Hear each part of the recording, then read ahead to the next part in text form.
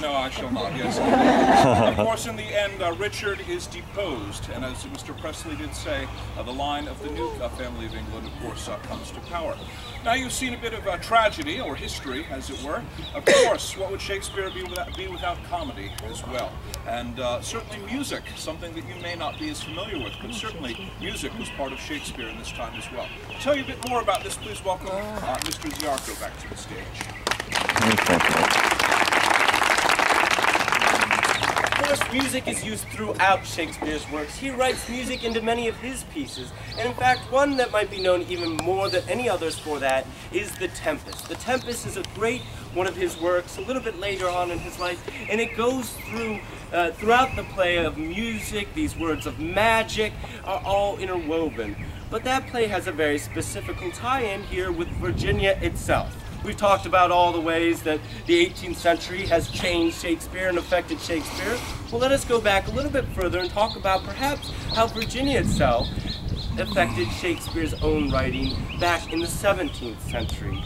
For the play The Tempest is written about a year after an account is published in London. This is an account of a man who is involved in a shipwreck on 3 ships that were on their way to Jamestown. These ships wreck, and over the next year, the crews of those ships do their best to rebuild, and they rebuild 2 ships to deliver supplies here to the colony of Jamestown. And just as the people of Jamestown are about to give up, they think all hope is lost, you see 2 ships coming down the river, the Deliverance and the Patience. These are 2 reconstructed ships from that shipwreck on a lonely island out there, and they save the colony of Virginia.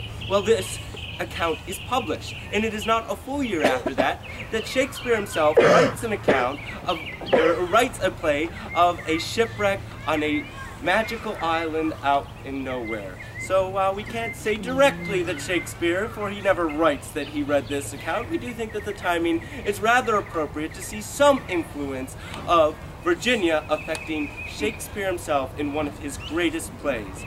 But if we enjoy Shakespeare, we enjoy him here in our modern time, perhaps most for his comedies. And so to give you something to laugh at, something a bit lighter, please join me in welcoming Mr.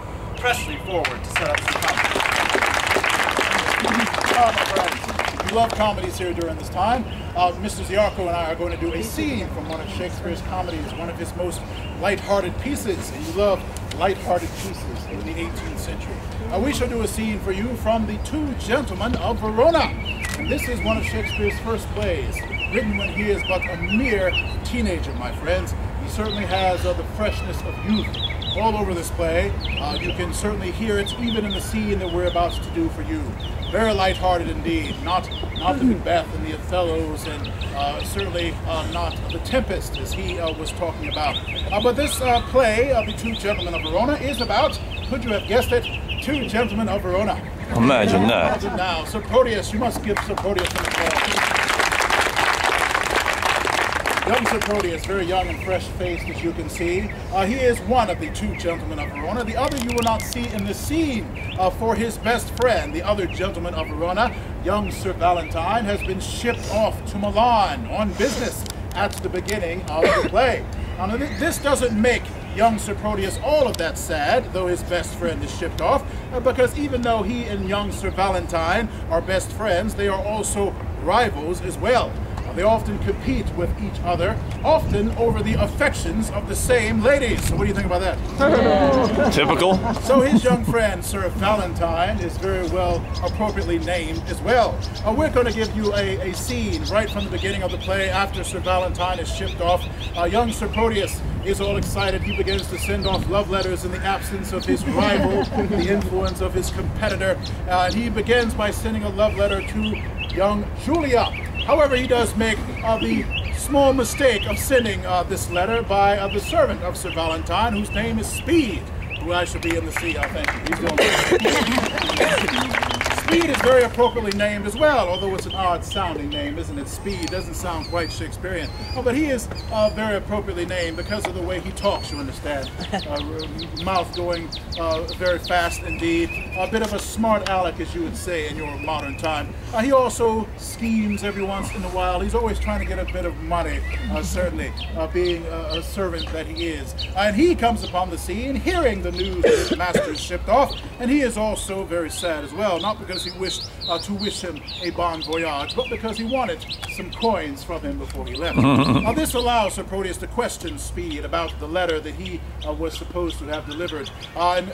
Speed is not very forthcoming with the information because he will give up nothing for nothing. You shall see a lighthearted scene with these two having a bit of fun with each other, trying to outmatch each other in wit. And as you see this scene delivered to you in the style of the 18th century, feel free to be an 18th century audience, giving up your opinions, good and bad, wherever you see fit.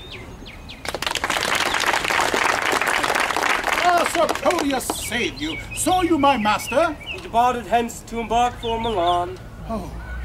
20 to 1 then, he's shipped already, and I have played the sheep in losing him. The sheep doth often strain if the shepherd be a while away. Oh, you conclude then that my master is a shepherd and I a sheep? I do. Oh, well then my horns are his horns, whether I wake or sleep. A silly answer, befitting well a sheep.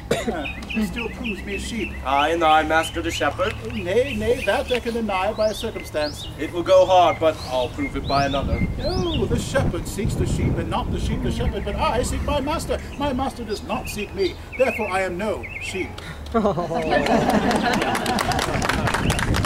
The sheep for fodder follows the shepherd for food follows not the sheep, for wages thou followest thy master for wages follows not thee, therefore thou art a sheep. Oh, very good, very good. Oh, such another proof will make me cry. But come, give us my letter to Julia. Oh, I, sir, I, a lost mutton, gave your letter to her, a lace mutton, and she, a lace mutton, gave me, a lost mutton, nothing for my labor. He is too small a pasture for such a store of muttons. Well, sir, if you think the ground be overcharged, 'twere best in that you stick her. Nay, in that you were astray, 'twere best pound you. Oh, nay, sir, nay. Less than a pound shall serve me for delivering your letter. Now, what said she?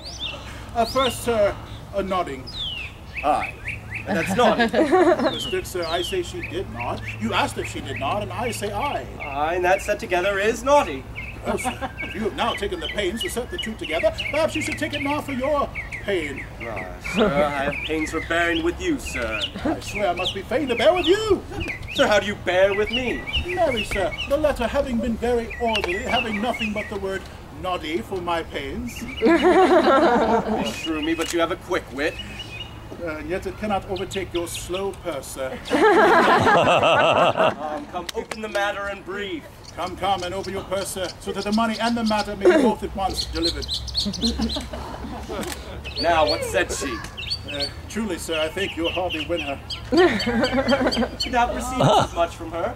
I can perceive nothing at all from her, sir, no. Not so much as a ducat for delivering your letter. And she being so hard to me that brought your mind, I fear she'll prove as hard to you in telling your mind. Give her no token but stones, sir, for she's as hard as steel.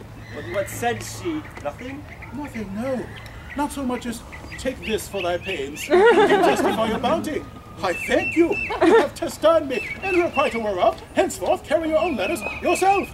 But I'll commend you to my master. Bravo!